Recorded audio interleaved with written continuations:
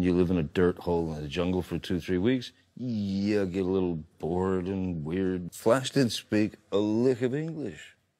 I mean, the dude would say, hello. He was like a truck driver in Nigeria or something, and they cast him. Suddenly he's in the jungle with a bunch of 30 other guys. I started teaching him English. Repeat after me. Eat. Eat. My shorts.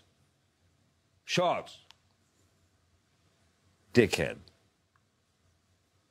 Dickhead. I said, no, put it all together. I was lucky enough to be near when he would, give that salutation to the captain. Just this pure, innocent, in the kindest eyes.